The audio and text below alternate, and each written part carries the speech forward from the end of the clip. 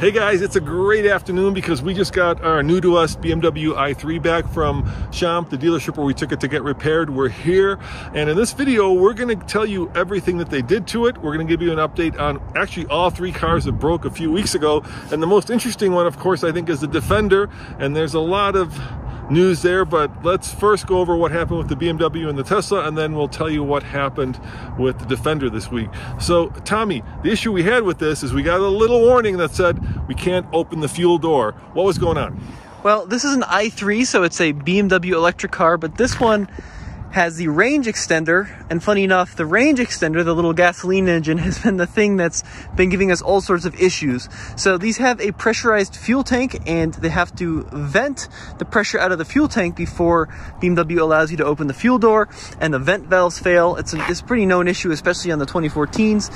Anyway, the vent valve failed, and it also apparently filled up the charcoal canister with gasoline, and that combination is what tripped up the engine light. Yeah, so we first took it to our local BMW dealership. We said, hey, this is what's wrong with it. And they said the car is under CPO warranty. And then we brought it in and they said it's not under CPO warranty. So it really kind of got us a little perturbed. So that's why we're here at Champ. What we had to do was transfer the CPO warranty from the original owner. That cost us $200 to us. And then we just picked it up and we ended up paying, I think, $239 for the repair that actually cost $2,000 because of the CPO. Now, Tommy, people out there may be wondering, why do we pay $239? Well, $50 of that was for the deductible on the CPO, but $189 was for what?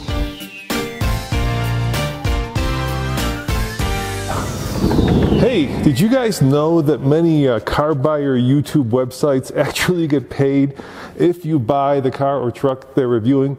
Yeah, I know it sounds crazy, but it's true. Basically, if the YouTube channel tells you to go to a website and fill out a form, in other words, raise your hand that you're interested in the vehicle, they get a kickback if you fill out that form.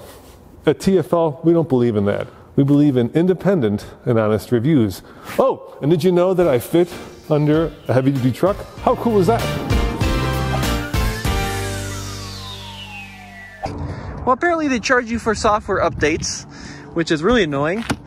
But you can kind of see the work they did here. So we have the check engine lights. We also talked about the fuel door not opening. They replaced the carbon canister as needed. You can also see the pressure sensor there. And then the rec sensor, the rec's not turning on, which was a result of the other ones. And then they also did a big update. But you can see $189 for the labor, $50 for the deductible. So total $239. Yeah, for a repair that normally would have cost $239. So well, yeah. $2,000 Dad. Yeah, $2,000 actually. So actually transferring over that CPO warranty was a big advantage. I'm not sure why BMW charges you $189 for a software update, but I am sure that I'm happy with Champ because they washed the car, and that is a good thing. So now let's talk about the other car that broke a couple weeks ago, and then it was, of course, the Tesla Model S. Remember, I couldn't open the door? Yeah, we bought a Model Y. Oh, Model Y, and not Model S. The Model Y had this issue where the rear door kept jamming, but apparently they fixed it, and they fixed it really quickly, and they also offered to fix our curved wheel, so that service will be happening sometime in early November. Yeah, and they fixed it over the weekend, and it hasn't broken since then, so our Tesla is in full and glorious work, ready to go, right? Yeah, it's ready to go. So the Model Y will be back on the channel soon. We've got more stuff planned for it, and hopefully that door remains fixed. And now, of course, let's get to the update that you guys have all been waiting for, and that is our brand new Defender. Now, Tommy, I checked just before we did this video, and we bought it 24 days ago.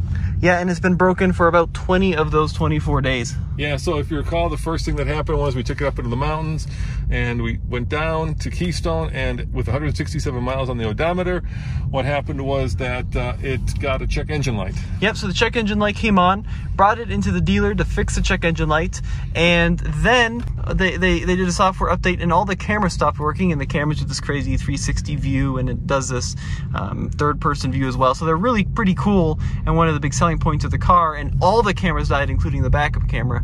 So we picked it up for the check engine light fix, dropped it back off for the camera fix, and then apparently while they were waiting for the new module to come in for the camera, the check engine light came back on. Yeah, and then they got the engineers in the UK involved, and they had a special engineer come here, I guess from wherever their headquarters are, to actually help diagnose the problem. And he's been going to the dealership trying to figure out why the engine light is on. I don't know where I got myself into, Tommy. I'm kind of in the back lot of Champ here, and we're lost in, I think this is their Honda dealership. So they said they replaced the injectors on the car, but that didn't fix it. So they thought it needed injectors. It didn't need injectors. Check engine light has still been a problem. So they took it from the dealership to a technical center in Denver. Yeah, that was this week. Yep, that was this week's news, where they're working on it at the technical center, but we still haven't heard back whether or not they've actually fixed anything related to the check engine lights.